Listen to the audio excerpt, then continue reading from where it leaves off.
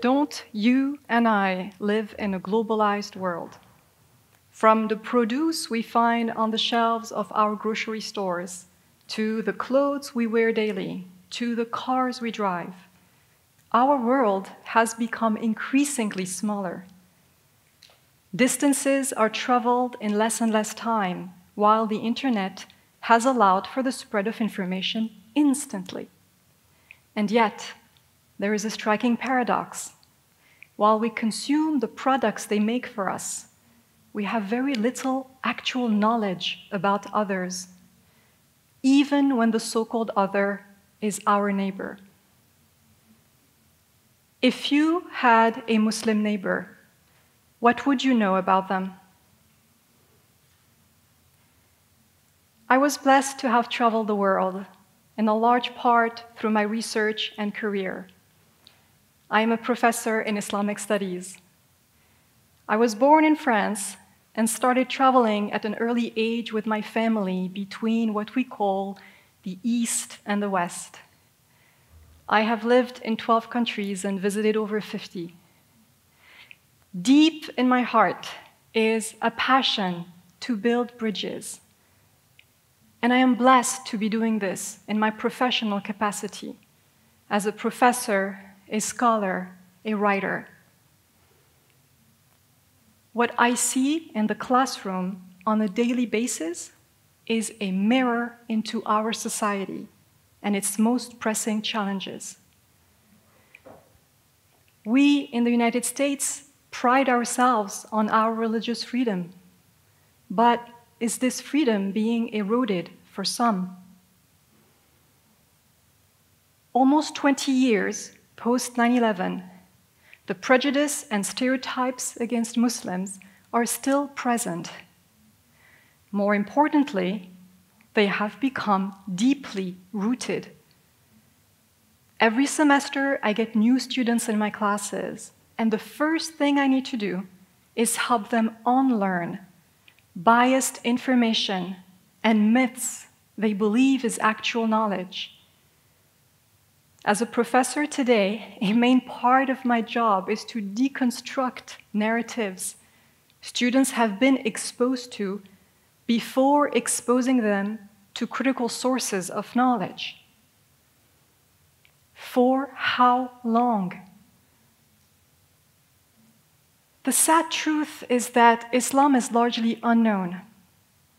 Most Americans do not know a Muslim, and Islamic studies is not part of any curriculum prior to the university level for the very few who decide to study it. In my first class, I always quiz my students about what they know or think they know about Islam and Muslims. What do you think I hear? The answers I usually get involve the veil, polygamy, jihad. How could this be the common knowledge about around 2 billion people, 1/4 of our globalized world?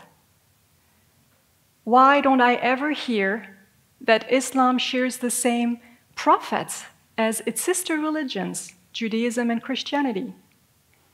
Why don't I ever hear that Mary and Jesus are revered by Muslims? Why don't I ever hear about the scientific contributions made in the medieval Islamic world and how they led to the European Renaissance? For example, the invention of algebra by al-Khwarizmi, or the invention of surgical instruments by az-Zahrawi, known as the father of surgery, or even tools that led to our modern GPS system. Why don't I ever hear that Muslim civilization is based on the Israelite prophecies and the Greek heritage, the exact same roots as Western civilization? Now you see, it's all this that should be the common knowledge about Islam and Muslims. A student recently asked me in class with wavering emotion in her voice, why was I never told that Islam shares so many similarities with my Christian faith? Yes. Why? There are two main factors for the state of affairs. The first is a very long history of framing Islam in the Western world, and I will come back to it in a moment. The second is the impact of the insidious loud voice of mainstream media and political discourses on Islam and Muslims. A 2018 study by the University of Alabama showed that terror attacks by Muslims receive on average 357% more attention than those perpetrated by any other group.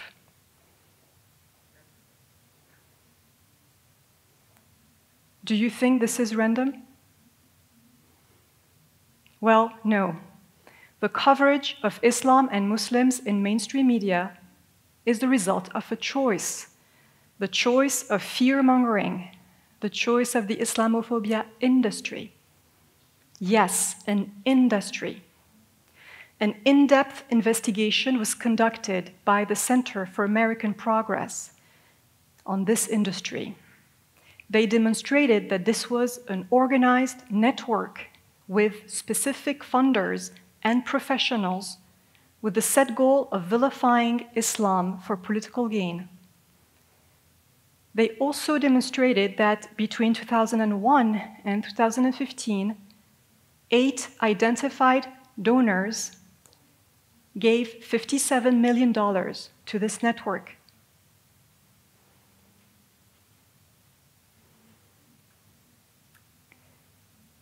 Have you ever wondered who benefits from hate? It is not you and me. It is those who financially gain from it, from tearing us apart. Now, at times, the paranoia fomented by the media leads to fantastical results. A 2015 public policy poll showed that a considerable number of Americans were in favor of bombing Agrabah. Do you have any idea where Agrabah is located? Well, me neither. It's the fictional city from Disney's Aladdin.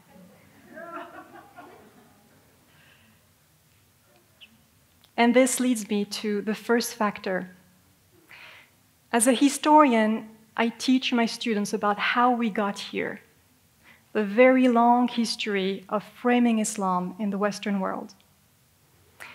As early as the 7th century, Islam was perceived and presented in Europe as a medieval fallacy and a threat. In the following centuries, Muslims were seen through the lens of Orientalism, as monsters, but also exotic and sensual others. In the words of scholar Edward Said, it is Europe that articulates the Orient. In the Ottoman and colonial periods, the Muslim world was seen as a threatening other, to be subdued, dominated, civilized. Following the Cold War, Muslims replaced the communist enemy as convenient scapegoats.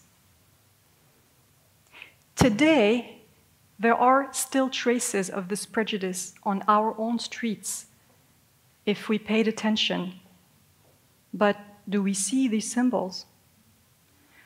For example, the Turks' heads in these photos of British streets. In medieval Europe, a Turk's head's pie was a popular dish. One symbolically ate and devoured the head of a Turk. In that time period, Turk was synonymous with Muslim. I wish this were all history behind us, but it's not. Today, Muslims are still constructed as a violent and threatening other. Recent studies have shown that Muslims are by far the most discriminated against faith group in the United States. And here is another paradox. Muslims are in fact one of the earliest religious groups in the United States. Many enslaved people were Muslim. There has never been an America without Muslims is the first sentence of a book by scholar Amir Hussein entitled Muslims and the Making of America. If we knew our history, we would know that Muslims are an integral part of the American social and cultural fabric. From sports, music, to culture, Muslims have shaped American identity. The benefit of being a historian is that you see how certain facts have been erased from our collective memory. We seem to suffer from collective amnesia. But the problem is not just amnesia about how Muslims belong in our nation, it's how they are dehumanized. The Hollywood industry is a perfect example. When I examine movies with my students, they are often perplexed by the tropes and negative portrayals of the Muslim villains they had never paid attention to before. Again, I ask you, do we see prejudice? Or have we become too desensitized to notice?